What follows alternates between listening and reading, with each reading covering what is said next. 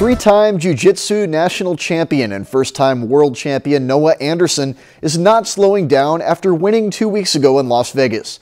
Our Logan Gay went and talked to the title holder about his impressive career.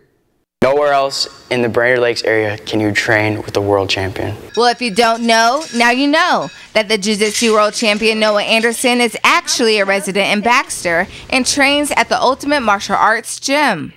Anderson recently won his newest world champion title at a competition in Las Vegas. I podiumed, so then I signed up for the absolute division, which is any weight. It's absolute. So I came back 30 minutes later and I ended up winning the absolute division and becoming 3 times national champion. Anderson, who is currently 17 years old, started his jiu-jitsu training when he was only in the 5th grade after being bullied at school.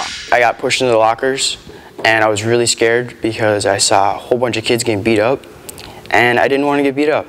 And after that, the rest is history. The confidence and the skills that Anderson received from jiu-jitsu changed his life. It teaches you discipline and self-control, and if I was in the same situation today, pushed into a locker, I would just walk away. And Noah actually credits his Minnesota upbringing for his advantage over his other competitors. Being from Minnesota, I'm a lot more mentally tough than these other kids from California.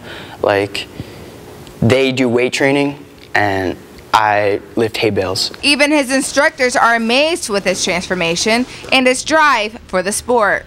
He's changed a lot with his attitude. He's very proud and humble and go-getter and hungry to win championships, so it's a lot of fun working with Noah. Anderson plans to open his own gym in the Brainerd Lakes area in the distant future.